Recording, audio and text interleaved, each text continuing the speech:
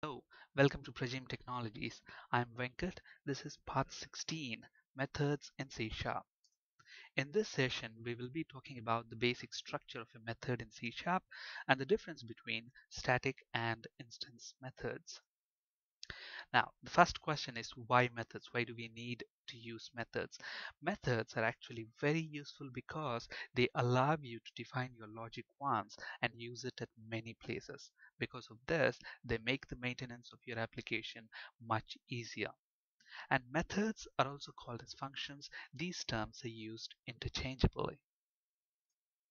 If you look at a method signature, it has got several pieces in that. It has attributes, access modifiers, return type, method name, parameters, and method body. We will discuss about attributes and access modifiers in detail in a later session. Return type, the method can have any valid return type. It could be any data type in C Sharp. Okay, if you don't want your method to return anything, then it can be void. Method name can be any valid name except the reserved keywords in C Sharp. Parameters, you can pass parameters to your method. If you don't want, pass parameters, they're again optional. And obviously, the body contains any valid C Sharp statements. Let's look at an example. Now, all this while, we have been writing all our code within the main method. Okay, but it's also possible that we can write our own method and call it. For example, let us say I want you to write a function, which can print even numbers. Okay, it's very easy to do. For example, let's write that function. Okay, as we discussed, a function will have attributes which are optional. We will talk about attributes in a later session. Access modifiers, we will talk about access modifiers as well in a later session.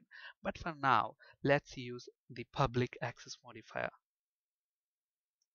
Now, when we say the access modifier is public, then that means that method can be called from anywhere. Okay, there are other types of access modifiers like private, protected internal, etc., which we will be talking about in a very great detail in a later session. Now, you can specify the return type of your method after the access modifier. If you don't want your function to return anything, then you can specify the return type as void.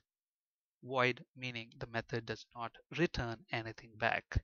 And then the name of your function.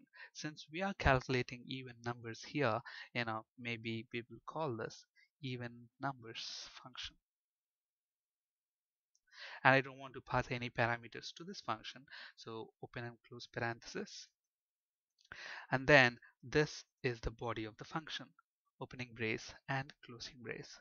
Now let's say I want to print even numbers from 0 to 20 using this function. So how do I do that? So we will declare a variable int start is equal to 0, and while start is less than or equal to 20,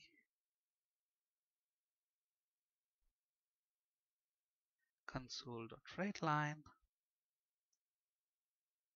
start, and then we need to increment start by 2. So if you look at this function, this is a pretty simple function, which will print even numbers. Okay. Now we define the logic of calculating even numbers once, and then we can call this function anywhere we want it. Okay. Let's say, for example, I want to call this function in my main method. How do I do that? Okay. I need to create an instance of. If you look at this function and this main function, there's a slight difference. Okay. Uh, one difference is this main method does not have an access modifier. We will have an access modifier. Okay. Now, another difference is this method, the even numbers method, does not have a static keyword in its declaration, whereas the main method has a static keyword. Now, this is one of the differences between static methods and, see, this method is called an instance method, whereas this method is called as a static method. Okay. Now, if I have to invoke this method, which means if I have to call this method, okay, I have to use an instance of this class. this method even numbers is present in program class, and since we don't have a static modifier in the signature of this class, this method is called as an instance method. If you have a static keyword, then that method is called as a static method. Okay, so if you have to invoke an instance method, then you have to create an instance of that class. When I say an instance, it's nothing but an object of the class. In C#, the way we create an object of the class is using the new keyword. So this method is present in this class, and this is an instance method, and to invoke that, we first have to create an instance of this program class. So program, let's say P equals new program. So P is an object of program class. And now if I have to invoke my even numbers class, P dot even numbers. So that's one of the difference between a static method and an instance method.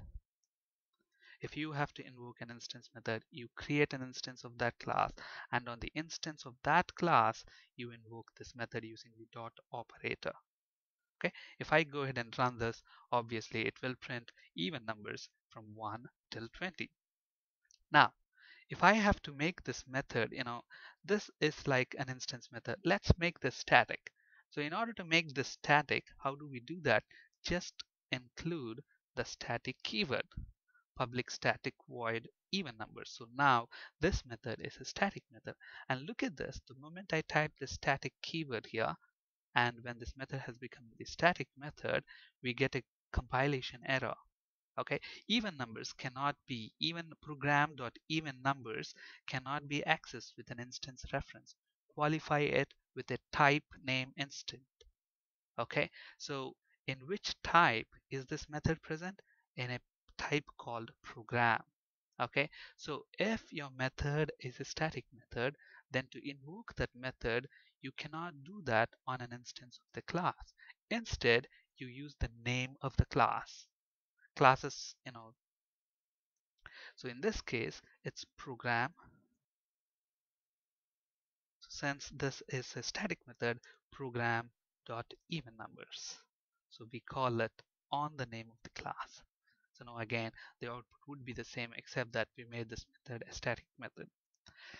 Now, if you look at this method, we have the access modifier, we have the static modifier, and the return type, and the name of the method, and we don't have any parameters. Since we don't have any parameters, anywhere we call this method, it can only print even numbers until 20. Let's say we want to give the flexibility for the users to determine until what number they want to print even numbers. That flexibility you can provide by passing in parameters. Let's say, for example, I want to print even numbers till 30. Then if I pass 30 to this method, it should be able to print until 30. And maybe in another program, in another application, I want to print even numbers till 50, then I pass in 50 instead of 30. But the logic remains the same, except that we want to enable the capability of passing in parameters so it calculates and returns even numbers back. Okay, so let's go ahead and see how to pass parameters. So to this method, I want to pass, maybe we will call this target, until which target number. Okay, so instead of hard coding, okay, I want to print numbers till 20, I want till the target. So that's it. Now we have passed this 30 for this one, for this target variable parameter, so it's going to print numbers until 30. And if later in my program I want to print till 50, I can just call that method and pass 50. Okay, now if you look at this parameter method, it's not returning anything, it's just printing those values there. Let's say, for example, I want to write another method, maybe an add method, public, and the return type of the method in this case is int, and I'm going to call this add int first number, comma, int second number. So what should this method do? This method should add those two numbers and return their sum. So return first number plus second number. So if you look at this method is actually taking in two parameters, adding them together, and then returning the sum back to the calling program, to the calling method. So here the return type of the method is integer. Here the return type of the method is void. Now, since I don't have a static keyword in this method, this is an instance method. And to invoke this add method, you cannot do it on the name of the class. You have to create an instance of the class program P equals new program P dot add. Now, if you look at the IntelliSense, the return type of this add method is integer. Okay, if you give it 10, 20, it's going to add those two numbers, 10 plus 20, 30, and then give back 30 to you.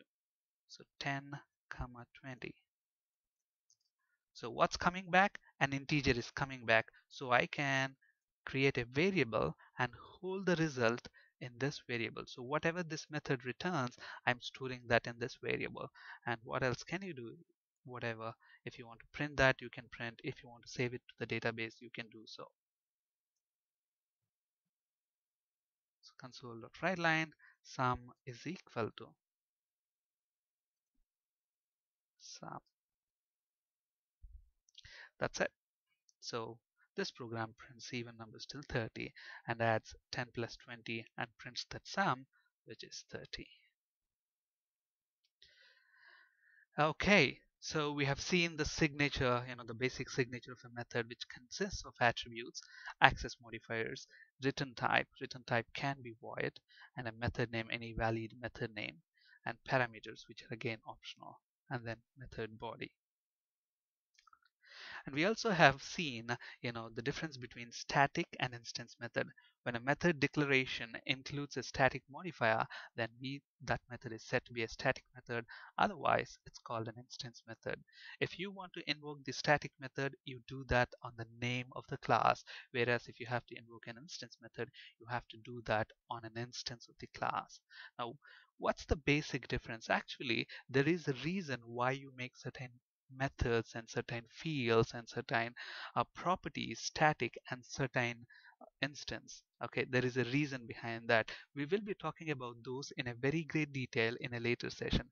For now, just understand these two differences between static and instance methods. A method is said to be static if it contains static keyword in its declaration. Otherwise, it's an instance method. To invoke a static method, we have to do that on the name of the class, whereas an instance method on the instance of the class. It's a compile time error to invoke an instance method on the name of the class, and vice versa. Okay, and later we will actually talk about why we make certain methods as static and certain methods as instance methods. We will see the logical reasoning behind that in a later session when we talk about classes. For additional resources, you can visit these websites. That's it for today. Thank you for listening. Have a great day.